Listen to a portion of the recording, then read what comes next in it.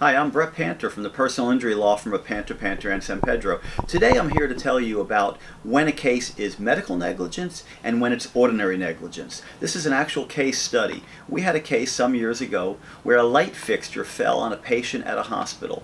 That light fixture caused that patient to have what's called a subdural hematoma, a bleed on the brain. That patient ultimately died. We brought an ordinary negligence case against a hospital, and the reason for that was that if it was a medical negligence case, this patient was older and had older children. In other words, the children were over 25 years old. They were considered adults under the law.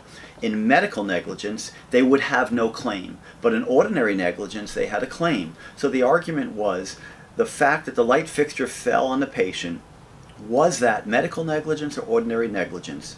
As soon as we filed the lawsuit under ordinary negligence, the defense asserted that we should have brought it under medical negligence and therefore our claim should be barred.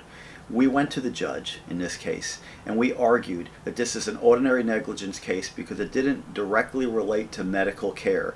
It was not related to medical care because a light fixture collapsed. They argued that because a nurse who was carrying the IV unit bumped the fixture and was going to administer intravenous medications, that somehow that related to medical negligence.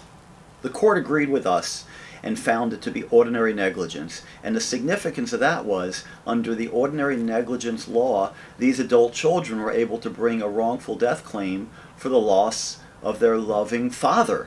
If it was medical negligence, they would not have had standing. And it's interesting that that case was many years ago, and most recently the Supreme Court ruled on this. Not on our facts, but on facts very similar. And in another video, you can see my explanation of the most recent Supreme Court case.